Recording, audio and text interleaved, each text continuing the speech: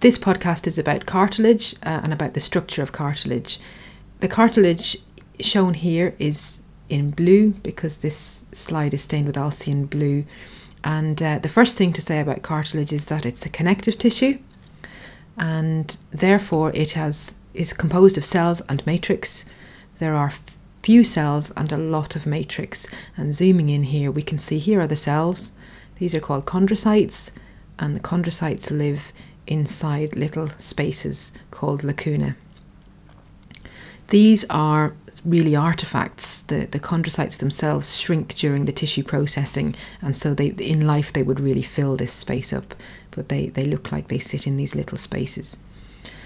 When you look at the structure of cartilage, you can see that there are single cells in lacunae, and then there are sort of doubles, and there are several instances where there are more than 2 cells inside, but you can see plenty of pairs, and this is where the cartilage cells have divided, and they lay down the matrix, and as they lay down the matrix they become further away from each other, and they then look like single ones, and then they divide again and lay down matrix. This is called interstitial growth. The rest of what we can see here is this very glassy looking material, and this is the matrix. And the matrix in this particular type of cartilage, which is hyaline cartilage, is type 2 collagen. And within that there are also lots of glycoproteins and proteoglycans, so that the matrix of collagen is made up of type 2 collagen to give it tensile strength, and proteoglycans and glycoproteins to hold water. So cartilage is like a hydrogel, and that gives it its shock absorbing properties. This is immature cartilage. This is from a newborn. So therefore there's quite a lot of cell activity going on here. In older cartilage, more mature cartilage, you see much fewer cells and a lot more matrix. So one point to note about cartilage is that it's avascular. There's no blood supply in cartilage, so it has a very poor ability to repair itself. It takes a long time to heal. Another thing to say is that there are 3 different types of cartilage in the body. There is this one, which is the hyaline cartilage, which is made up of chondrocytes and type 2 collagen.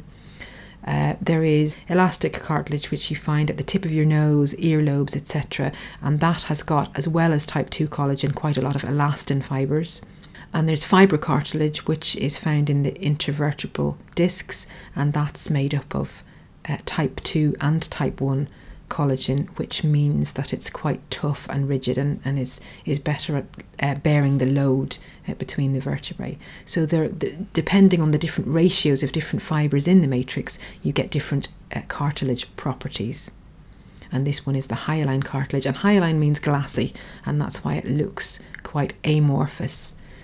It's a bit different from the bone that we looked at previously, in that it's blue and the bone was pink, but in a normal H&E stain, cartilage would also be pink as well. So probably the easiest way to distinguish bone and cartilage is in these pairs of chondrocytes as these doubles. You don't see that in osteocytes in bone, because they're enveloped in the growing matrix, whereas these are dividing within the matrix, laying down more matrix, moving apart and dividing again. So quite often in cartilage you see these pairs.